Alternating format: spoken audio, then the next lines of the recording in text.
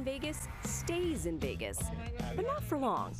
Abby and Travis pick things up right where they left off in the sequel to Beautiful Disaster and can't seem to stay out of the limelight of trouble. After a wild night of partying in Vegas, the two lovers wake up to find out that they've said "I do" and must decide whether or not the marriage is worth fighting for or if it's just another disaster waiting to happen. Funny enough, I'm more of a fighter than a lover, I think.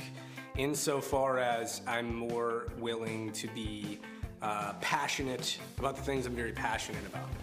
Traditionally, like snuggle bug kind of guy, that's not really me, I would say.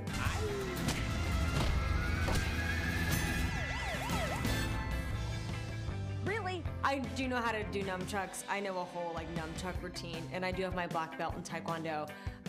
If I dared you right now to pick up nunchucks. I could swear on my dog's life I could do it. Okay, that's pretty confident, because your dogs mean everything to you. I know. Okay.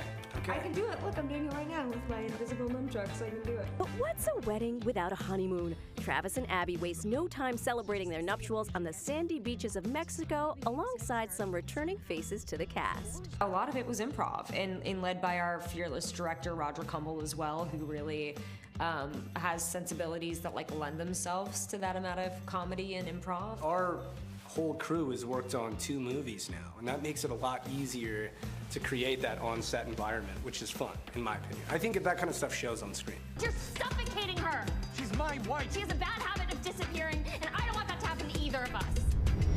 We want you to fight for her. And while their on-screen characters experience a tidal wave of ups and downs, Sprouse and Gardner share their own advice as recent newlyweds. I think perfect is someone that you genuinely wake up with that makes you feel like your life is easier to live because they're with you.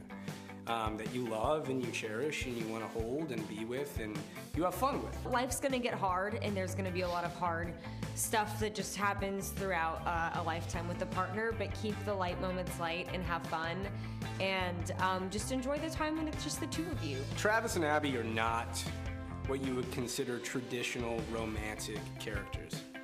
Right, so it's nice actually having that as a rubric by which to maybe not understand or take lessons from for your own relationship. So I did walk away with my own understanding of that and what to do and what not to do. Yes, segundo! Nobody! You know what I need.